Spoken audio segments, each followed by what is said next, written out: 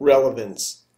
Relevant information must be capable of making a difference in the financing decisions of investors or creditors by either helping them predict a future financial outcome, i.e. predictive value, or helping them confirm a previous evaluation, confirmatory value.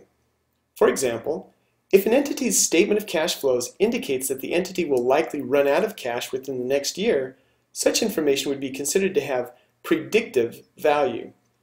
On the other hand, financial information indicating that an entity's prior estimates of an amount, such as the cost to complete a long-term contract, were accurate or inaccurate, would be said to have confirmatory value, because it helps to confirm or reject financial information previously provided.